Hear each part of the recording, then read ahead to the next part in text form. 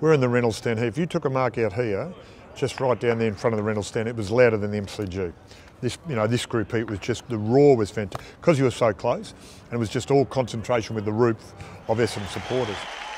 And you went to Vic Park and they hated you.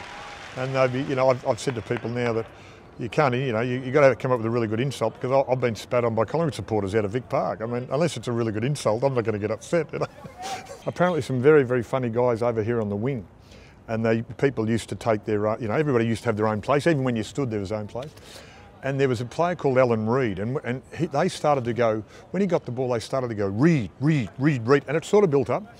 And one time I was out at centre half back, and he got the ball on the wing, and I remember it actually interrupted me because it went Reid, Reid, Reid, Reid, Reid, Reid, Reid, Reid, right around three quarters of the ground. And I sort of went, watching the game, and went, geez, that's impressive. And people had the same seats, and the only time they would have seen those people was when they came to the football. Yeah. And then in between seasons and away games, I wouldn't see them, but the home ground. I've heard stories of people bringing their scones and jams and creams, or their biscuit, or their extra cup of coffee for the bloke that met her, and it became the regular that you brought a cup of coffee for him, or lollies for the family, etc. I'm really pleased that the clubs seen fit to have their own VFL side and wear the Essendon colours and play their home games here. And I reckon that's fantastic, because that connects to history. I mean, Essendon's moved grounds a number of times. You look at the history, there was different places before they were even at Windy Hill. They were even in East Melbourne at one stage. I don't know, that's not my idea of Essendon in any way, shape or form. You're not beholden to the past,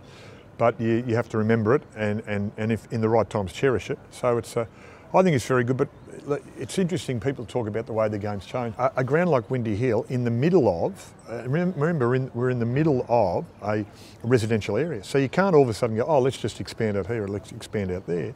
You're confined to 4 streets of residential properties and schools, etc. So in the ever-changing, ever-growing world of AFL football, which is now a national league, realistically you can't be beholden to this and say this is our home ground.